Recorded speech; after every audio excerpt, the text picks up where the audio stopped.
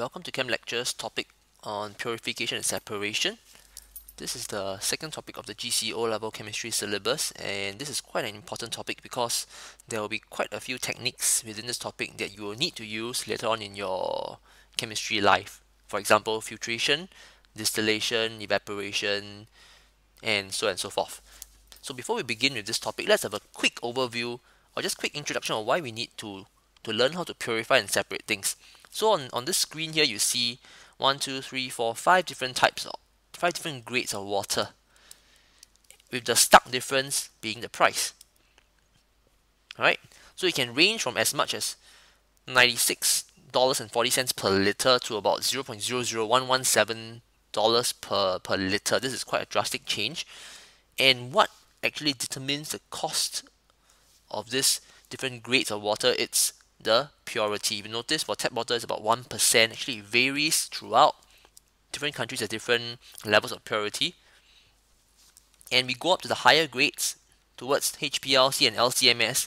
These two are actually machines used for separation. You will learn more about this when you take on A-level chemistry.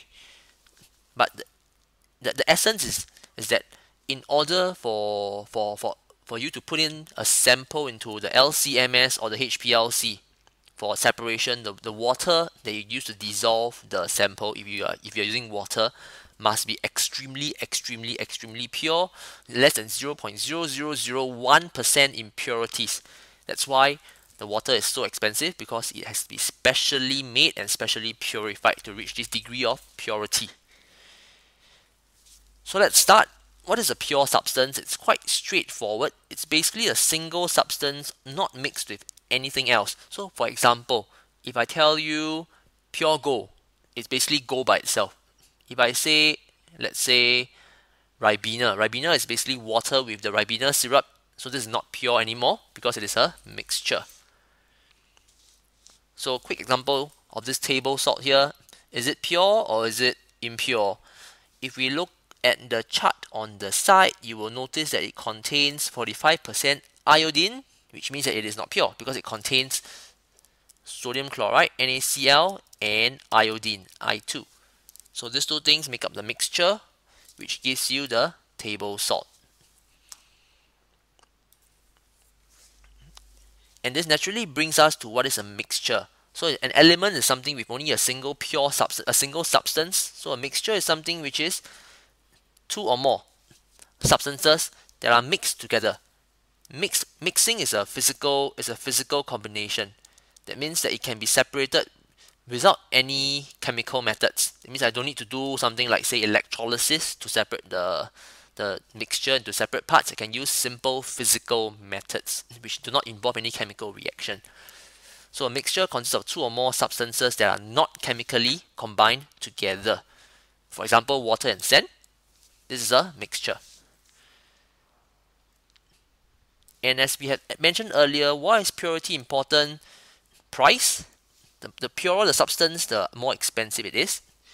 And as you proceed on to doing chemical reactions in the lab, your extent of the reaction means how much the reaction progresses to completion, the efficiency of a reaction, how much of your reactants are converted into the products, actually depends on purity. If you have impure chemicals, usually these two will give you quite bad results. The efficacy of a chemical, for example, drugs. Let's say you take a medicine. The medicine is 80% pure, 20% contains impurities. That would be pretty bad for your health, and I don't think it will be as efficient as efficacious or as effective as a drug which is 100% or 99.999% pure, right? Okay, so for this topic, you will need to know 8 main types of separation techniques, of which actually 2 are pretty similar, and one of them is actually used almost every day in your life. So let's start with the first one. Decanting is quite simply the pouring away of the water from an insoluble solid. For example, when you wash rice with water, you have your water and you have your rice. How do you get rid of the water? You simply pour away the water. You pour the water out of your rice pot. So this is called decanting. This is not actually a very good way of separating two different substances. For example, if I have a beaker of water with sand, and I were to say that, okay, I will decant off the water and you can drink this water. Would you drink the water? Not really. Why? Because the sand will contain other impurities, and these impurities will get into the water here. So it is not exactly pure water. It is just decanted water. So another example, chicken soup. Chicken soup in a pot, if I were to pour just the soup, this is also called decanting. Filtration is another common technique which uses a piece of filter paper, and it can only be used to separate an insoluble solid from a liquid. How so? How so? A filter paper is simply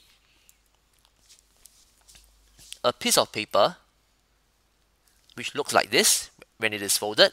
If I were to pour in a mixture containing a liquid and a solid, only the liquid comes out. Only the liquid comes out, and the solid is trapped behind. So why is the solid trapped behind? It's simply because the filter paper actually consists of many tiny holes. So if I were to magnify the holes like that, let's say I now have water and I have my solid. So it is quite obvious that the solid particles here will be stuck. It cannot go through the holes here, or what we call pores. It can't go through the pores of the filter paper. Only the water is allowed to flow through. So this water which flows through is called the filtrate, and whatever remains behind in the filter paper here is called the residue. Evaporation is another common technique used. It is used to separate dissolved solids from a solution. Quite simply, this example, salt. So how do you get sea salt from seawater? Simply evaporate off the water, and what you have left with is the salt. So this is an example of a commercial salt mining farm, where they have all the salt, all the seawater in pans here. They are allowed to evaporate off. The sun evaporates off the seawater, and what's left behind is the salt, which is scooped up, washed, and then packed for sale. But this is not a technique which can be used for everything. Not all soluble substances in water can be evaporated off. For example, sugar. If you were to evaporate off water from sugar, you will end up with burnt sugar. You won't get back the sugar. Okay? Right. So let's do checkpoint 1 now. Try not to see the answer here first. Attempt checkpoint 1, and we will continue. Okay, checkpoint 1 basically has a mixture of iron filings, salt, and sand. So how do you separate these three different substances? Quite straightforward. Number 1, we get rid of the iron filings with a magnet. Number 2, we have salt and we have sand. We know that salt can dissolve in water, so we dissolve the salt in water. We filter out the sand. And then we evaporate off the water to get back the salt. The next technique that I'll be elaborating on is crystallization. So crystallization basically involves you getting a dissolved solid out from a solution when you cannot use evaporation. Okay, when you cannot use evaporation. So a good example of crystallization, a good example of a separation procedure which you can use crystallization for is sugar water. So you cannot evaporate off the water and get the sugar back, but you can crystallize the sugar out of a sugar solution. So how do you do that? It's actually quite straightforward. So first of all, you have to obtain what we call a saturated solution. So this is the saturated solution. So how do you get the saturated solution? You must first dissolve the substance in a solvent. So let's say we have sugar and some dirt. We don't know what's the dirt. Let's say this is just the impurity. So first of all, we dissolve this mixture into water. Then we filter off any undissolved substances. There may be some other parts of this impurity which can dissolve in water, but we don't really need to care about this. We just need to make sure we dissolve whatever we need into the water. So now with this mixture with this solution over here, we evaporate. So what does this evaporation actually do? When you evaporate the water, you actually make it into a saturated solution. So let's illustrate this with a very simple example. Imagine this is a beaker, and these are all my water molecules. Alright, so as I dissolve in my substance is X. As I dissolve in my substance, it will look like this. So notice that there are spaces between the water molecules where my substance X can reside. So what evaporation to saturation does is simply to remove away water molecules. And as I remove away water molecules, there will come to a time when there is not enough space between the water molecules for my X to reside. So what happens? When there's not enough space, the X basically pops out. It comes out of the solution, and X, when it comes out, it clusters together and it gives me what we call the crystal. Okay, so this is what we call the crystal.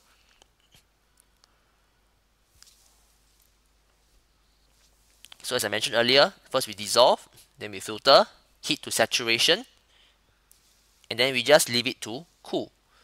So why does leaving to cool let the crystals appear? So same thing, recall earlier, the solution is now like this. Saturated is when I can no longer dissolve any more substance into the solution.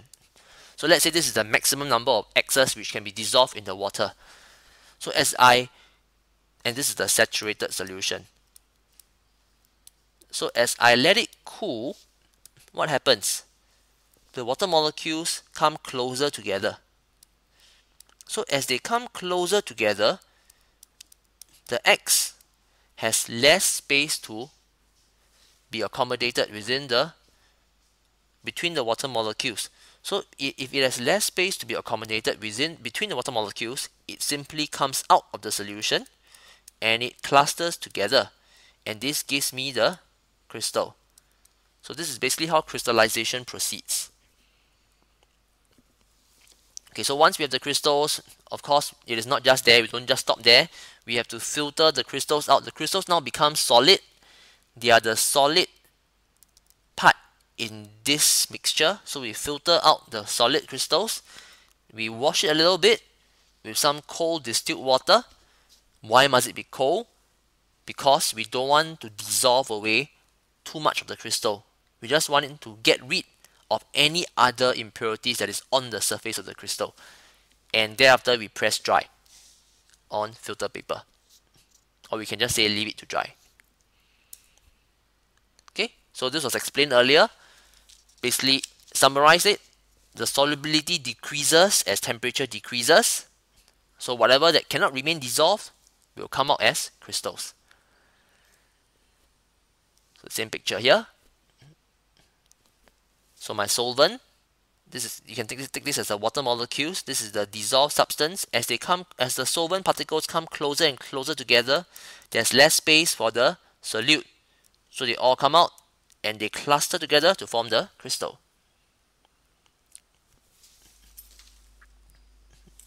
The next separation technique is sublimation. This is seldom used actually. It is only used when you have a substance which can actually sublime. Sublime is basically the change in state from solid to gas without going through the liquid state. So for example, iodine sublimes. So if I have a mixture of, say, iodine and sand, if I heat this mixture, the iodine will sublime off as iodine vapor, and then I can collect the iodine by cooling it on a cold surface.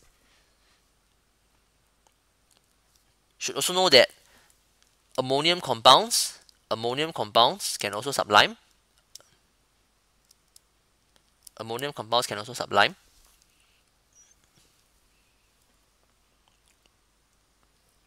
This is dry ice. Dry ice is solid carbon dioxide, CO2 solid. It also sublimes. It doesn't undergo a liquid state, at least not under typical conditions. Okay, so we move on to the next method called simple distillation. There's simple distillation and there's another distillation which we call fractional distillation. The difference which will be quite obvious later on. So basically we want to distill out a liquid. We distill out a liquid from a solution. So let's say we have a sample of salt solution here, salt solution. The salt maybe could be sodium chloride, and we want to obtain the water from this salt solution. So how do we get out the water out? We can place it in a distillation apparatus. If we want to collect the salt only, we will use evaporation. We will just get rid of all the water, we will collect the salt. But now we want to collect the water. We want to collect the water, we don't want to collect the salt. So we have to find a way to collect the water which has been evaporated off. So this is the distillation setup to collect that evaporated water. Okay, so it's quite straightforward. You place the stuff into a distillation flask, you heat it, the water evaporates, it comes out, it is condensed, and it drips out and is collected as distillate. Okay, there are a few key points here which you must take note of. Number one is the thermometer. The thermometer is actually, the bulb of the thermometer is placed near the exit of the distillation flask here. Okay, why? Because when the water in this mixture here evaporates, it will rise up. So as it rises up, you will hit the thermometer, and you will know that pure water boils at 100 degrees Celsius. So when the thermometer here reads 100 degrees Celsius, and let's say this is salt water, we can be assured that the water which goes through this condenser and comes out as the distillate here is actually water. So when the thermometer, so I'll repeat myself, when the solution here is heated, the water evaporates, the water vapor will rise up and it will hit the thermometer. So when the thermometer reads 100 degrees Celsius, it means that whatever that is collected through this whole system here is pure water, because pure water boils at 100 degrees Celsius. The thermometer is placed at the top. It is not placed in the solution because we want to measure the temperature of the pure substance that is distilled off. We don't want to measure the boiling point of this impure liquid here. Okay. The next thing is the entry of the water. Water enters from the bottom of the condenser and exits from the top of the condenser. Why? Because this is the exit point. This is the exit point of the condenser. So in order for you to collect every single bit of vapor inside, you want this part of the condenser to be the coldest possible. That's why when the water goes in here, this is the fresh water, this is the coolest water. As it goes through, it absorbs heat from the water vapor, and when it comes out, it is slightly warmer already. So you want the coolest region to be here to collect all the vapor. That's why water enters from the bottom and exits from the top. Okay, so just now we covered simple distillation. This is fractional distillation. Fractional distillation is a higher level, I would say, of simple distillation. It allows even better separation of liquids compared to simple distillation. So what we use fractional distillation for is to separate miscible liquids. This means that liquids which can dissolve in each other. For example, vodka. Vodka contains water and alcohol, ethanol. So these two are liquids. We want to separate out the water or we want to separate out the ethanol. We will use fractional distillation. Okay, separate mixtures of miscible liquids with different boiling points. So this is a typical fractional distillation setup. You notice the only difference is this thing here, which we call the fractionating column. So the fractionating column is basically to allow better separation. It allows better separation. So I have water and ethanol here. We know that the boiling point of ethanol is 78 degrees Celsius and the boiling point of water is 100 degrees Celsius. So when a mixture of water and ethanol is heated, the ethanol will evaporate first. It will rise up the column. And then it will exit from the condenser and it will be collected over here as distillate. Okay? So again, the thermometer is placed near the exit. Why? Because we want to measure the vapor. We just want to measure the pure vapor. We want to measure the temperature of the vapor that is escaping. So when this thermometer here shows 78 degrees Celsius, I know that the vapor that is escaping from here must be ethanol vapor. When the thermometer here reads 100 degrees Celsius, it means that all the ethanol has already escaped and it is now water that is coming out. Okay, so as mentioned earlier, the fractionating column here, it basically allows for better separation. How so? It provides large surface area to volume ratio for the cooling of the vapors. So imagine something like this. If I have a column here, in this column I have many beads. Every single bead acts as a mini condenser. It condenses all the other vapors which come up and only allows the single vapor with the lowest boiling point to go through first. So when I heat water and ethanol, both will evaporate. Ethanol boils at 78, water boils at 100, but both will evaporate because evaporation occurs at any temperature. But what is so special about this column here is that when my water and ethanol rises up, this column here will condense everything. So what will condense first?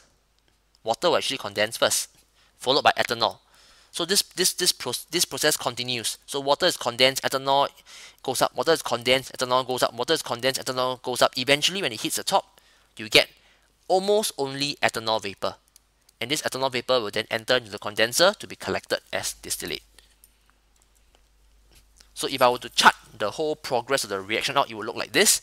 Temperature will rise as I start to heat, and there will come a time when the thermometer at the top will register just 78 degrees Celsius. This means that my ethanol is distilling off.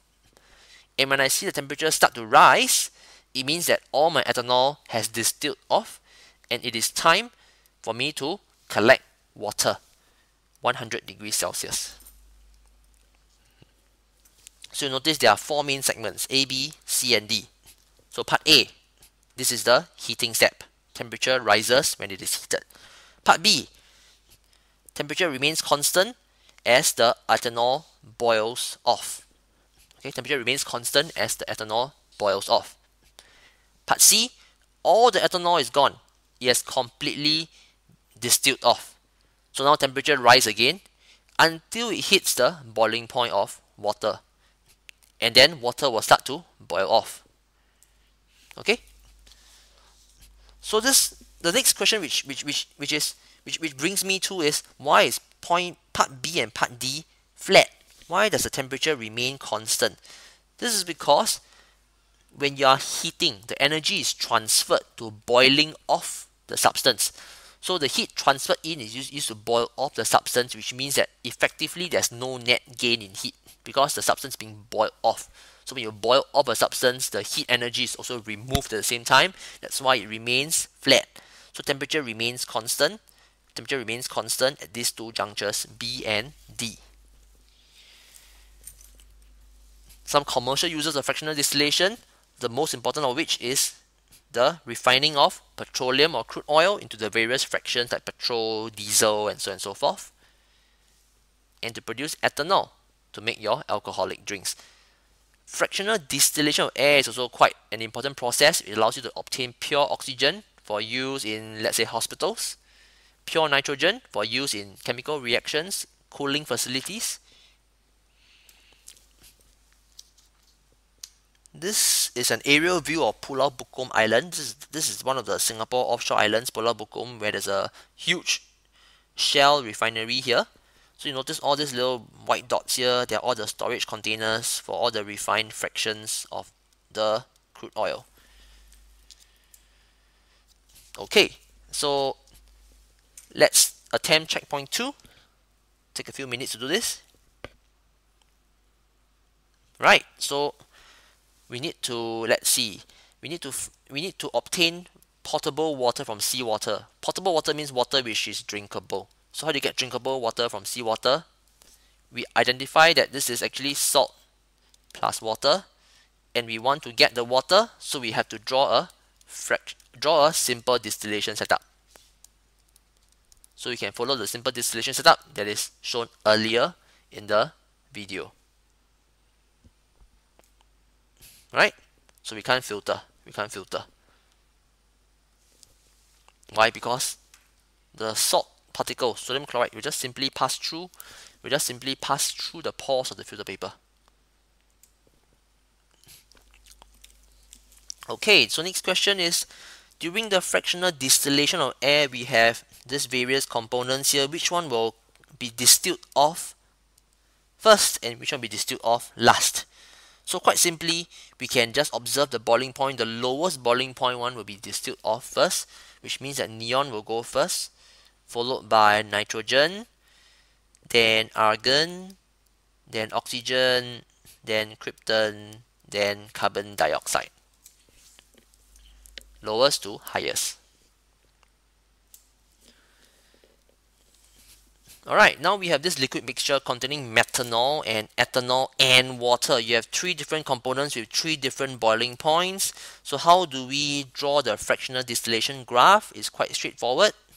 This is time in seconds or minutes, up to you. This is temperature in degrees Celsius. And we have 3 points, 65, 78, and 100. So temperature rises, hits a plateau at 65, it rises again, hits a plateau at 78, and it rises again, hits a plateau at 100. So we have 3 key points: 65, 78, and 100. Remember to join these 3 dotted lines here. This is important. Okay, this is important. Alright, now we move on to chromatography. Chromatography, as the term says, chrome is basically color.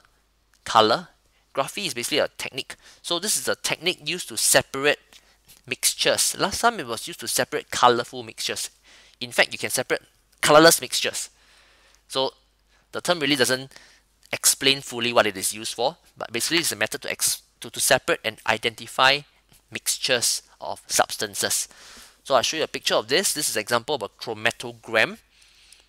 The chromatography technique will give you a chromatogram. So this is a chromatogram of common food dyes. So this is 1 food dye, 1 food dye, 1 food dye, 1 food dye. So to your naked eye, it may seem that maybe, let's say, this dye is actually blue dye.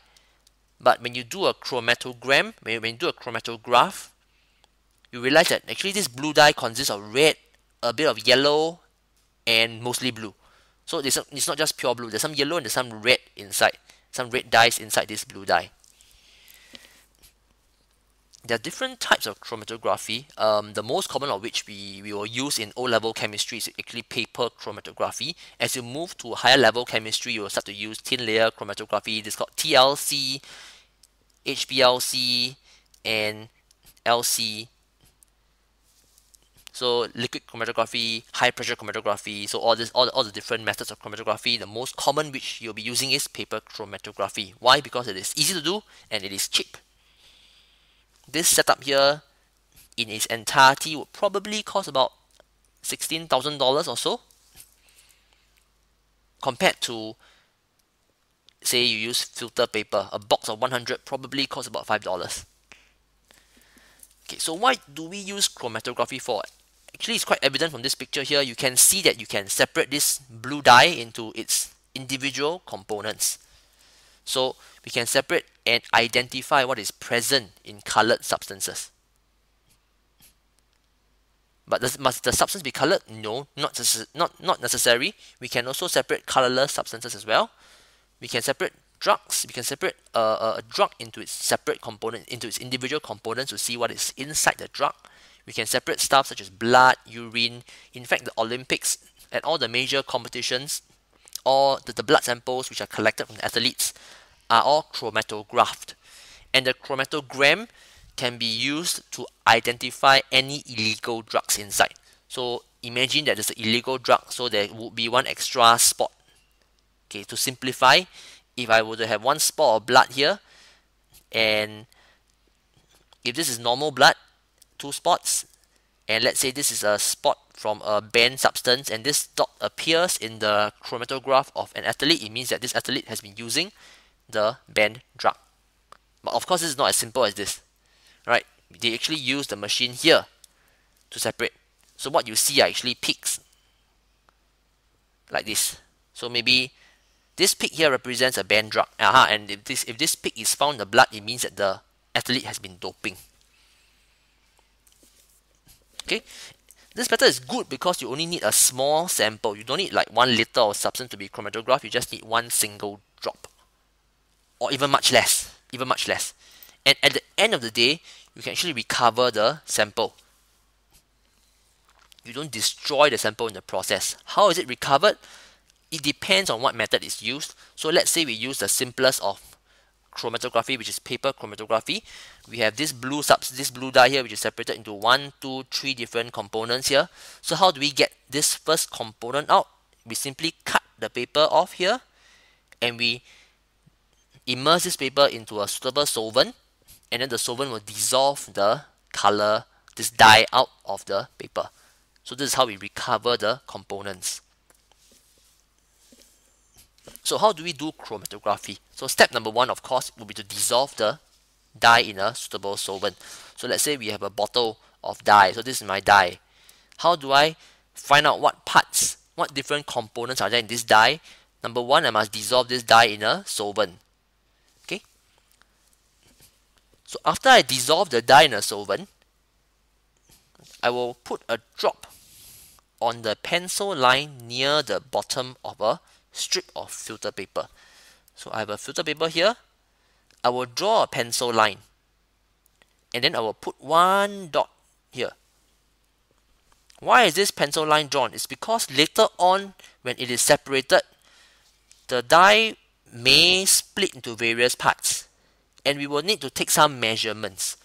So to take a measurement, we must know where it has started from. So this is basically the starting line.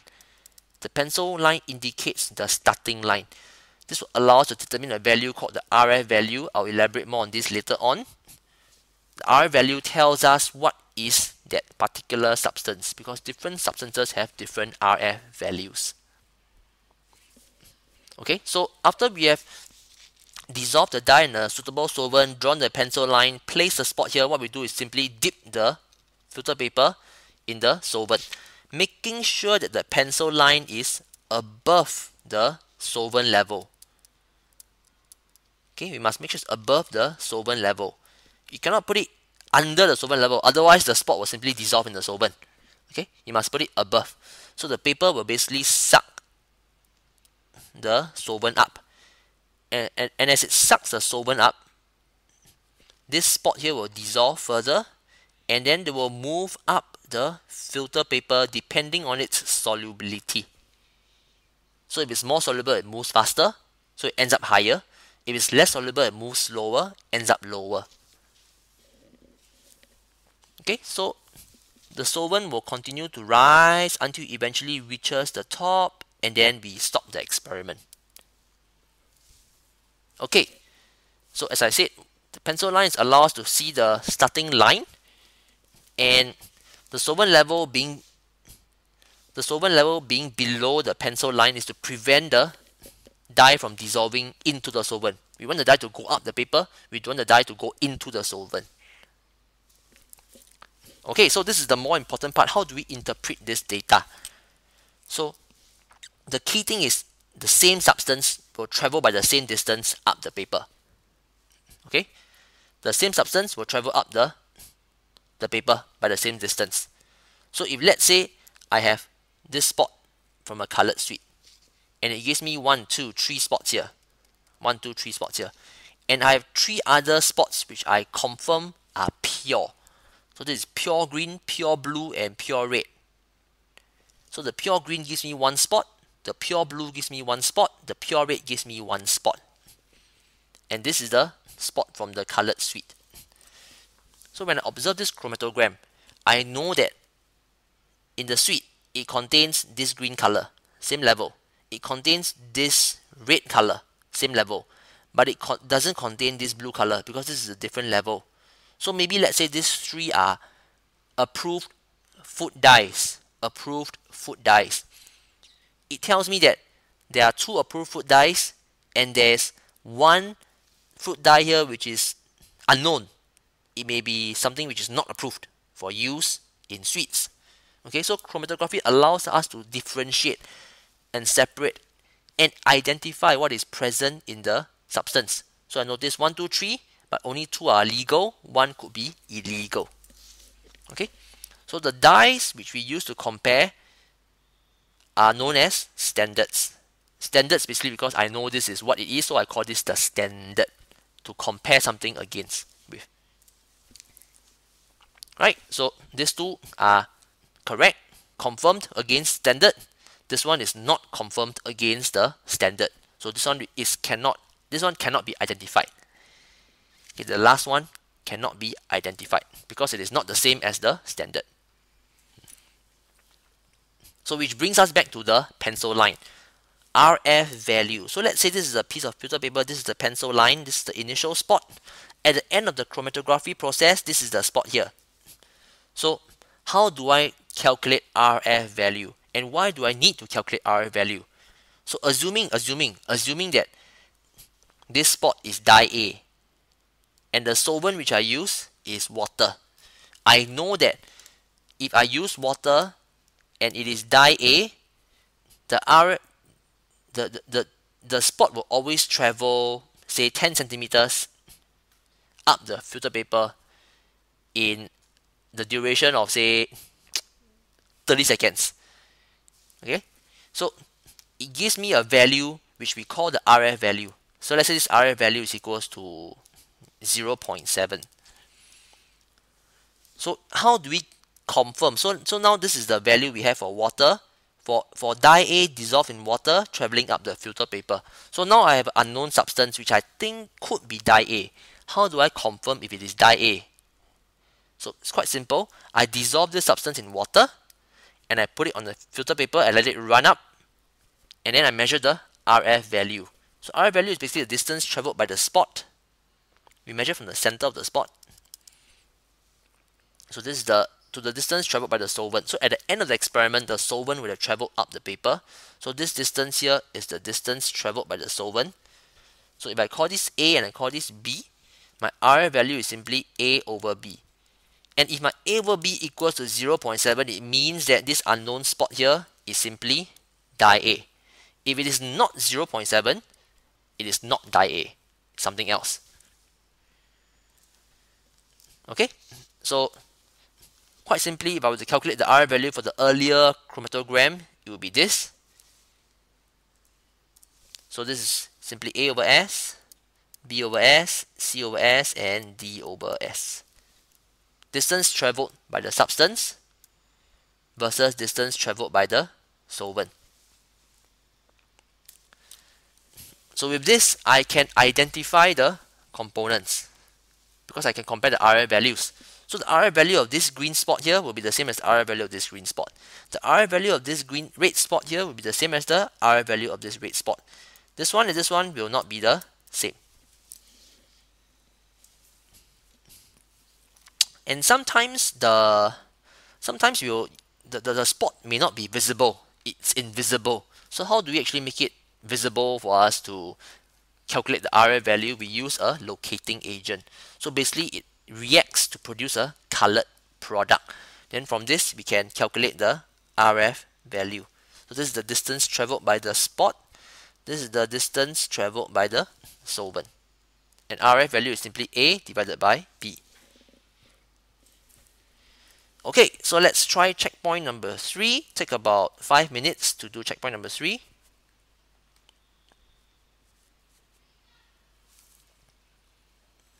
Okay, so notice that this is a chromatogram here.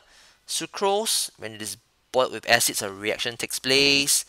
So some sucrose is added. So this is before boiling. So this is the original sucrose solution. You get one single spot only. So this is simply sucrose. After 5 minutes, a drop of the mixture was applied to a chromatography paper. After 30 minutes, another drop was applied. So you notice, after 5 minutes, I have 3 spots. After 30 minutes, I have 2 spots. So what does this mean? Okay, what does this mean? If you observe very closely, you notice that this spot is at the same level, which means that this spot is likely to be sucrose, which hasn't been broken down. This one will be new substances which has formed, probably from the breaking down of sucrose. So I can calculate the RF values of these 2 spots here. So with the R value of these two spots here, I can compare with the R values in this table, and I can determine what are the identities of these two spots. So this spot here is fructose, and this spot here is probably galactose or glucose. So how do we know? Very easy. Place a ruler on the screen, measure the distance of the spots. Measure the distance of the spots from the start line, measure the distance of the solvent front, and calculate the RF values. So question number 1, why do we use a locating agent? Because we cannot see the spot. So what must you do? You must make it visible. You must make it colored. To be visible and colored. How much sucrose remain in the solution after 30 minutes of boiling? Nothing.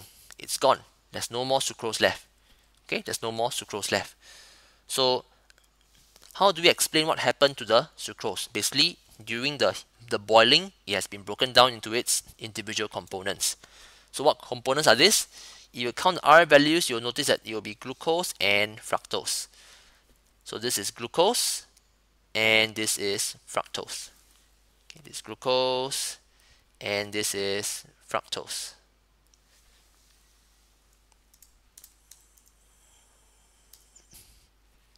Right. So after learning all these different separation techniques, how do you apply it? We can one of the ways of one of the applications is to determine if a substance is pure. So if it is a pure substance, it will melt and it will boil at a fixed temperature. So pure water boils at 100 degrees Celsius, pure ethanol boils at 78 degrees Celsius. If I add in something else, it will boil over a range of temperatures. Correct? For example, my water ethanol mixture. Ethanol boils at 78, water boils at 100 degrees Celsius. If I add these two together, they will boil between these two temperatures, or somewhat slightly above this temperature. Around this range, it will boil around this range of temperatures. Okay, so basically we said it melts over a range. It melts or it boils over a range of temperatures. This is a boiling point apparatus. This is a melting point apparatus. So basically inside here, you place a small bead or a small crystal of the substance, and this is the thermometer.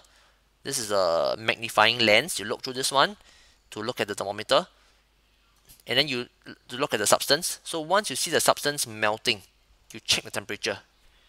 If the temperature coincides with the actual temperature of a pure substance, that means the thing inside is pure. If it doesn't, that means it is not pure. So how does impurities affect the boiling point? It's actually quite there's a simple way to remember this. Melting point is always lowered and boiling point is always increased.